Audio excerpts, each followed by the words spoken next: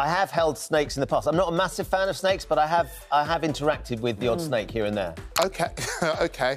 Well, no, honestly... OK. I'd love to, but I just Would you like can't. just to touch No, one? no, it's not open to negotiation. OK. OK, thank you very much indeed. To be honest... Oh, that's a sound effect! The snake doesn't look massively keen either, didn't look to be particularly honest. keen either, Andy, to be honest. Oh. They're a very good judge of character in my experience. Whatever.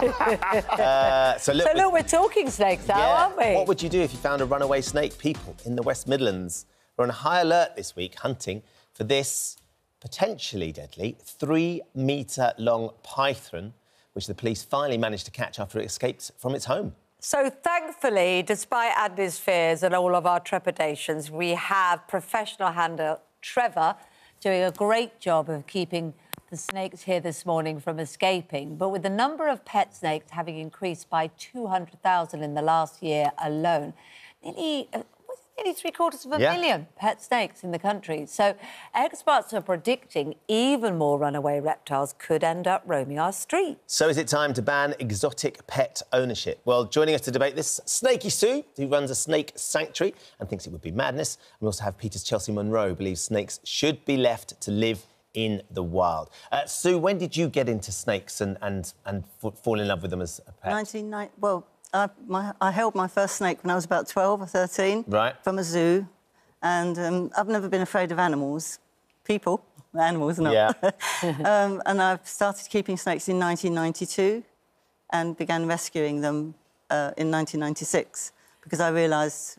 I've joined a club, reptile club, and I realised that sometimes people can't keep their pets. It could be any type of pet, dog, cats. I just rescued a dog. So it could be any type of pet that needs rehoming. And that happened, I decided to specialise in snakes. So what is it So you you're love an about... expert. Yeah, but what is it you love about snakes and why do they make great pets? Yeah, that's a crucial one. We can extremely... see how fascinated you might be as an expert about snakes in the wild. But what makes them a good pet? You have to interact with them. They're in a box. They're in prison, really, in your house. So you have to interact with them. You have, every now and then, you have to take them out, give them a cuddle. They get to know you. Do they like that? I understood that they don't even particularly like being held because we're warm-blooded and they're cold-blooded. Not too long. OK. We're 37 degrees and they don't need to be that hot. Yeah. But our warmth, they do get to know us. They use their tongue to taste and they pick up on our energy. Right. So somebody who's maybe nervous, they won't want to stay with that person. They'll go to they come back to me. Yeah. Because I'm not nervous, I'm comfortable to be with. So there's only two ways for a snake to be. It's either anxious or comfortable. Right. So if it's not anxious, then it's comfortable. And being quite a calm pet, and they're quite nice to have around, and that's why you like them. Chelsea, it's clearly Trevor is very passionate about it. Sue is very passionate about it. As Kate was saying, there's 750,000 pet snakes in the UK. What's Peter's thoughts on having exotic pets at home? Snakes do not make good pets. They belong in rainforests or deserts, woodland spaces, wide open spaces, not in cramped tanks in someone's home. And they have really special needs. They require regulated temperatures, special diets, lots of space. And I think once the novelty of having an exotic pet wears off and people realise the responsibility that comes with them and the expenses that come with them too, because you have to keep the tank running 24 hours a day, often when that novelty wears off, they're abandoned and neglected. And the RSPCA in 2021 reported 685 snakes abandoned. God. So they really don't deserve to be left on a roadside and neglected. So we do urge people not to buy snakes from breeders and pet shops. What are the challenges of keeping a snake? You mentioned the running of the tank. That's one thing. But there are also challenges with feeding and all of that, aren't there? Definitely, they require specialist diets, obviously a lot of space, and a tank in your home or even just your home doesn't compare to a rainforest.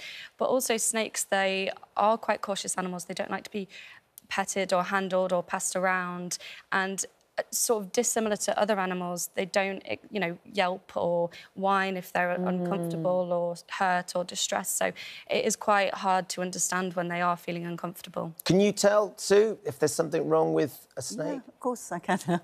27 years of caring for hundreds of them. OK, but so you've got that, as Kate was saying earlier, you've got that expertise. What about a new pet owner that perhaps... walks into a shop, buys one? Doesn't know, can't read. Well, that can be part of the problem, but that's not the problem with the animals. That's the problem with humans, isn't it? Humans decide to, you know... In fact, it's not so easy to buy a snake nowadays because pet shops are restricted.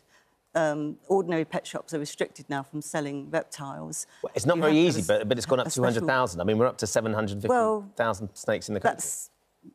That's people, humans. Would you welcome? Someone here suggested why not offer some sort of... Donna says, licence them. People will look after their pets better and they'll go to the right sort of homes. I don't know if that would work. We've talked about that in the past, all the people that are rescued. We've talked about the licensing thing, just like dog licences were, and they're not anymore.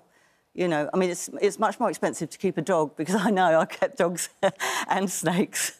So it's much more expensive to keep a dog than a snake. But why wouldn't you ban it? Why wouldn't you ban it? Because, you know, there are places to go to see snakes if you love them. What's your... It would just go underground. There'll be people will keep them in their lofts, in the basements, and you know, they possibly won't be cared for properly then. That's worse, isn't it? Well, we are not calling for snakes to be taken away from their guardians. We're just calling on a ban on breeding and selling them in pet shops.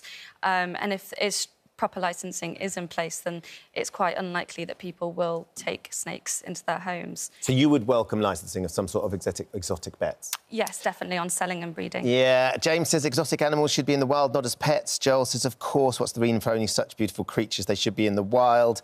Darren says it's an industry. A small amount of rogue trade in endangered species and danger animals always hide behind the legal elements of this trade. And then lots of you saying there are more dog fatalities and deaths than exotic pets in the UK. Don't need to worry about... And pointing to the owners. It's the owners. If the owners looked after the pets, then they wouldn't want to escape.